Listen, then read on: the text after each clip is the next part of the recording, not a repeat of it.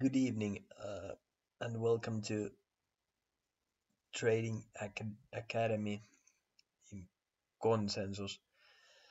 Uh, I have my own channel where I also make make my videos, but also here in this Konsensus Academy, uh, you definitely should subscribe yourself to this channel. There's good quality content also in English from time to time, and I also will be posting my TAs in here from time to time. So uh, that's that. uh, I'm not a financial advisor, as I've said multiple times.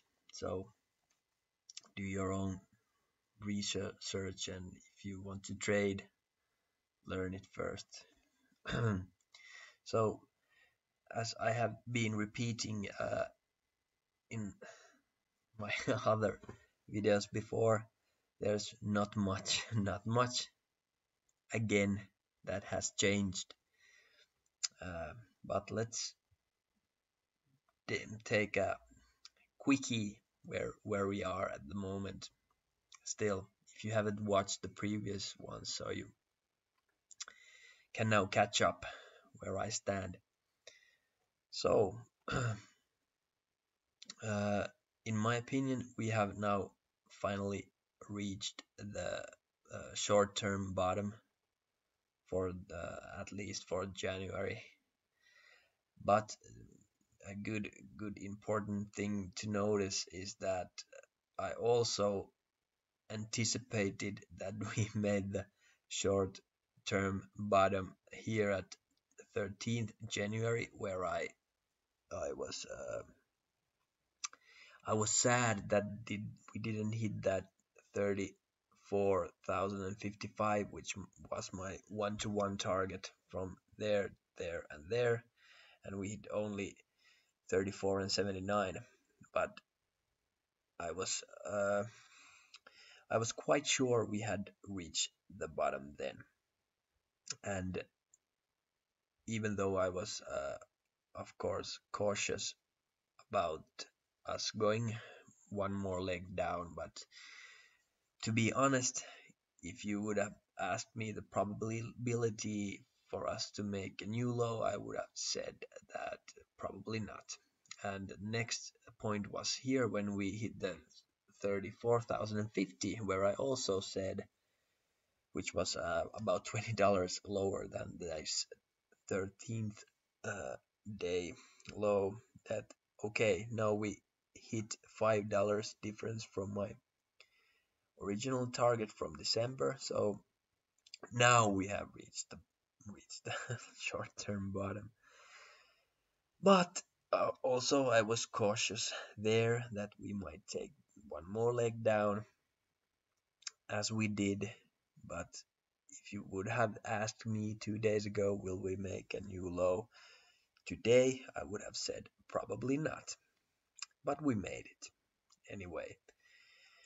Now we made it, and now our possible forming bull flag looks more in sync with the upper line when we reach this bottom.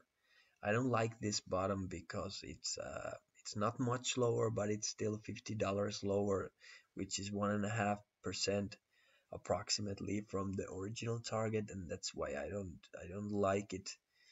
And if we will make a leg down, then it starts to worry me whether we will make more legs down.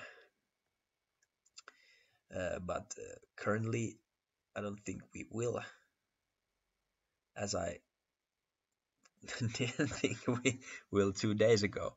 Also, I'm still barely in long position, which was very small and is very small position still, and I will not add on to that position. If that price will make a one more low, it doesn't have to make it. Uh, to be honest, very it only has to make a few dollars dip to make a new lower, and then I'll get stopped. I will not move my stop loss, uh, which is, by the way, in March futures in BitMEX, as I've stated before. It's not on perpetual contracts. It's in March futures, but it's scaled in there. And there was a killer week in there, which almost stopped me out. But if it makes one more week like that, then I'm stopped. But like I said, I don't care if my hedge long will be stopped. I'm in no hurry.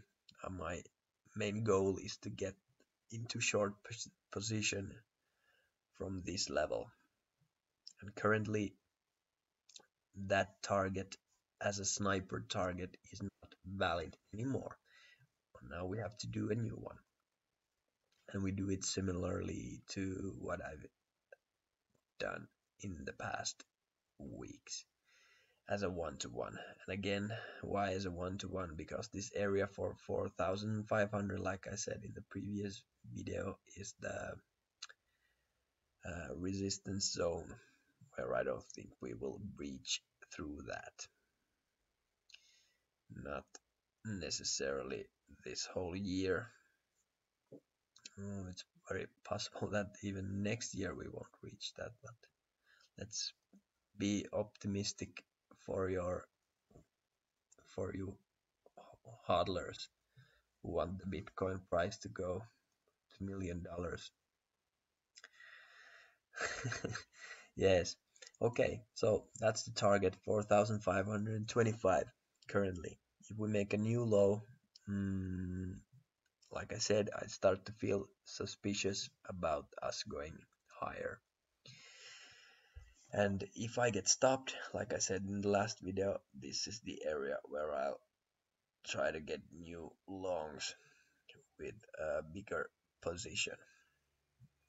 And if not, we will go there and I will enter to short position.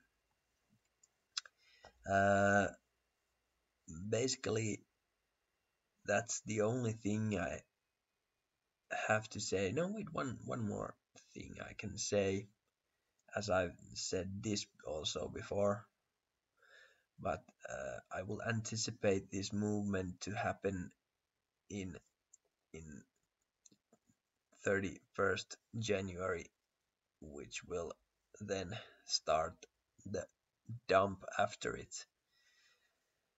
And this would also form a very, if the schedule and the price is nearly correct, it will form this very large bear flag here from up there to down there.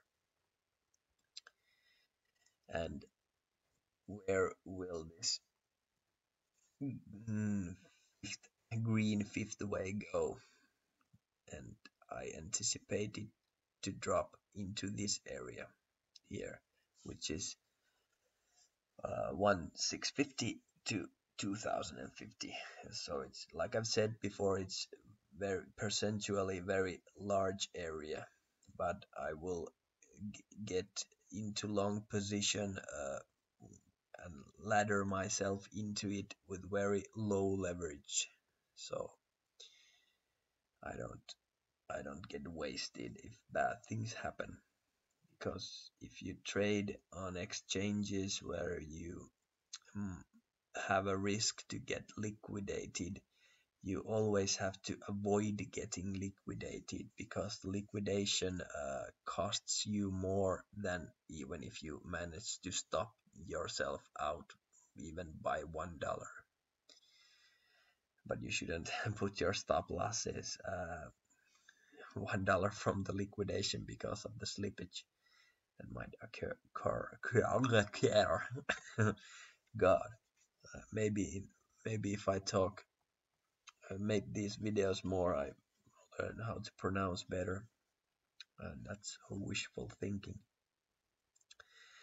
So that's how I currently see it, and it looks pretty good. And volume is not very high.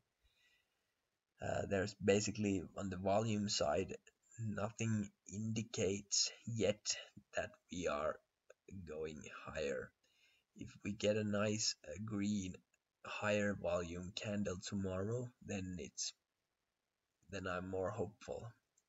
And also I'm more hopeful if for some reason, which I doubt, we would manage to close above this. I'll take that off. Above this purple line, 3,500 and approximately 90. If we manage to close above it, but also I think that's wishful thinking. It would be too easy for us to go there. And also it would be nice to form for the next 2 days two green candles here to make a nice solid daily capper here to give us a nice resistance point. But like I said, it's wishful thinking for this to be that easy. So I'm anticipating we have at least 2 days of pretty much sideways going with like this before we break out, if we will break out. And otherwise it's just too easy. Okay, so it's time to put an end to this crappy video, and actually I'm probably going to sleep soon, so don't trade. It's dangerous. It's a high risk thing, and you will probably end up losing all your money. So you just have to look at these videos as an educational point of view. Okay, that's all I have to say. Good night.